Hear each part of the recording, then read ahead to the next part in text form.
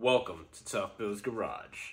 Today, ladies and gentlemen, I'm going to show you guys how to install a head gasket on your 2016 Ford Mustang EcoBoost. Don't worry, this is just the beginning. It's only the sweet and the sour. But if you guys would do me a favor and smash that like button, always subscribe to the channel because things are about to get beautiful. First thing that we got to do is disconnect the battery. Anytime you're messing with sensors, fuel, or anything in that sort, you definitely want to make sure you disconnect the battery. Any electronic shock could cause harm. So let's go ahead and open up the little case here. You would have two push pins here and one on this side as well. You want to take those push pins out and open the door. Then as you get the door open, you'll notice you have a negative and positive. We're going to go ahead and take off the negative, which doesn't look like I actually tightened that, but it's okay, because we're taking it off anyway. We're gonna take it off. Do not touch this to the positive, do not touch it to any other grounds, anything like that. What I like to do, though, is I will take the cover, put the cover back, let the negative rest. Before we get started with removing the cylinder head, we gotta take off the skid plate. And why? We gotta drain the fluids.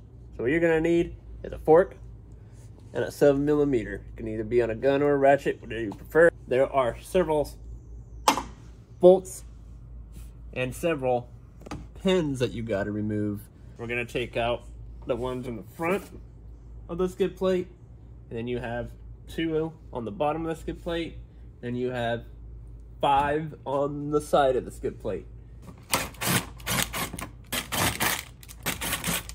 Go ahead and start unscrewing every single bolt you see that is on the bottom of your side of your skid plate, and don't forget to fork out the forkers. A good tech tip is always have a tube or something that you can use to put on the side of the petcock, because the minute you open that petcock, it's going to pour down like rain, and you want to prevent that from happening because it will spill all over your garage floor and it will be really, really sticky and messy, especially in 120-degree weather. So what we did is we created a tube here, which is going to drain into this tub once we open up the petcock. So we're going to go ahead and open up the petcock, which is located right on the side, right there. So there's your petcock, and there's the nozzle sticking right out of the petcock right there. And there it goes. You're just preventing it from spraying out just like any other sprayer. Always have this open too. This is the breather. If you don't have that open, you're definitely screwing yourself. Make sure it's open. It's gonna splash a little bit, but it's not gonna be dramatic. Okay, as we're waiting for the coolant to start draining, we're gonna go ahead and show you the bolt that you need to take out ordinary to drain your oil.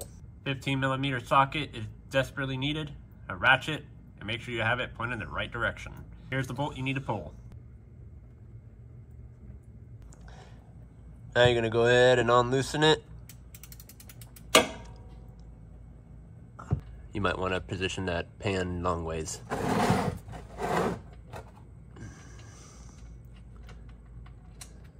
And there we go. We'll come back when this is done. We're moving towards the fuel pressure. We got to release it. It's always a good idea. So what you're going to go ahead and do is you're going to take off this tab right here. There's a push button on this side. And you're going to want to do is pull it in, pull it out. Just as simple. Now, if you haven't replaced this sensor, it would be a good time to do that because this is what makes EcoBoom go boom. So make sure you replace that. If you don't know about that, I have a video referring to that, but today's video is not revolving that. You're gonna go ahead and take yourself a monkey wrench, get it on there, lefty-loosey, tighty-righty. You get the napkins all ready and going. You wanna put it underneath the sensor. Obviously, remember this does spill fuel out. I'm gonna go ahead and start removing the sensor. Before we take off the intake runners, we're gonna need a 7mm, and we're gonna need to take off the intake by itself. Not the runners, your actual intake, where your filter goes. So let's go ahead and show you how to take that off. For starters, we have a connector here that we have to take off on the side. You can go ahead and pull that off. Then you have a 7mm clamp directly from Ford. Go ahead and take that off. And what you're going to do is you're going to open one, open two, pull her back, pull it off, There's your first cap right there. Now for most of you, you're gonna have a 12mm bolt here or a 10mm bolt here. What you're gonna go ahead and do is you're gonna take off the box, you're gonna lift the box out, you're gonna take your other half, put your other half back on so that way the sensor stays clean. Because if that sensor gets dirty, you're gonna have to clean it. If you have aftermarket Kohler intake pipes, it's gonna require an 8mm or their standard 10mm depending on what hose clamps you have on them. That's all you need to do is just take it off and pull it off just like that, and just get that out of the way because we're going to be taking off the intake runners. You have, or if you have, a aftermarket blow-off valve, you're going to have this adapter, especially if you have the dual port shorted blow-off valve. It's going to come with this. What you're going to do, there's going to be a pin that sticks in here that holds her down in place. You're going to take a little screwdriver or whatever you need, pull that pin out, and go ahead and push up on that. Make sure that you don't damage the rings that are in here. These are silicone rings. If you damage those, it's gonna leak. I'm gonna start taking off the purge solenoid, and the purge solenoid right here on the top has a connector that you gotta push in and pull out. 10mm bolt that sits right here and holds her down. So we're gonna go ahead and take our 10 mil, stick the 10 mil on it, go in the right direction. Most of everybody has problems always taking these clips off here, and they're really, really easy. You just push them down and pull out. Just like that. Push them in and it will pull itself out. And once it pulls itself out, you're gonna turn the solenoid so you can get more of it out and pull it off. Now we have two more harnesses that are connected to your throttle body, and one's connected to your mass airflow sensor. What you're gonna wanna do is you're gonna wanna go and press the button that is right here on the top. This one has a red tab. Pull that red tab up, push down in the center, and that harness comes right off. There's another hose that's connected to the back of your intake runner. You're gonna wanna go ahead and take that off. That's connected to your boost. You're gonna do, there's two black tabs. On the top, you're gonna push it in and pull it off. We're gonna start taking this out. One bolt down here, right behind the pulley. It's very hard to see. And there's one over here. We have one that's in the back of here. Now we're on the last one, which is right here. Now your intake runners, there's two cords that is attached to the back side of them. You're gonna need a fork. And those go to your knock sensors. So if you pull back, not a lot, because you'll rip those and you will cry. Trust me. I've seen it before. And once you start getting it off a little bit, I have a oil catch can for mine. You gotta really pull those tabs inward because it's forward. We are finally at the bottom of this. You're not gonna be able to move it as far as I am, and the reason is because these cords are actually wrapped around your heater hose. You're gonna take this, I'm gonna get underneath it.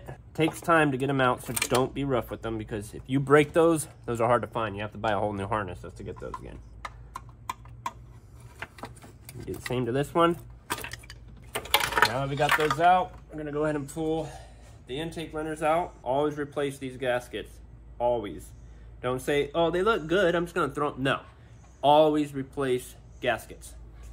Leave your throttle body on for now, unless you have a new one coming or a different one coming.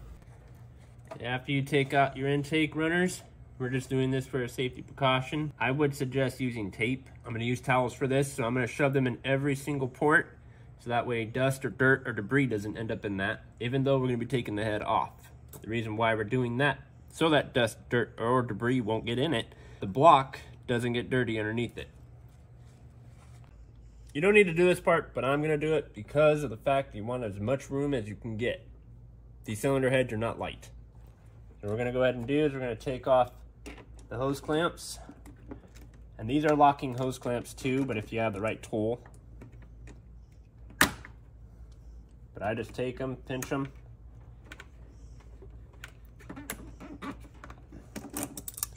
Twist them off, and your hose will come off. And you're gonna do the same exact to the other side.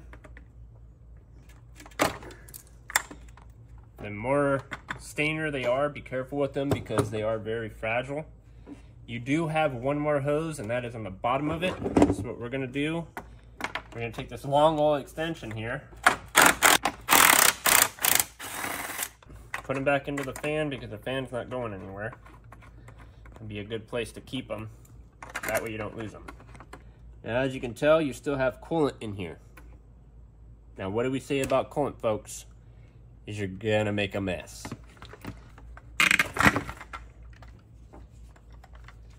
Take it off. Drain it all to one side so you don't lose any of it. And as you can tell, mine's pretty dirty. This would be a good time to clean these things. If you don't know how to clean them, well, there's plenty of videos out there that will show you how to take this, turn it into this, and turn it back to white. That's it for this.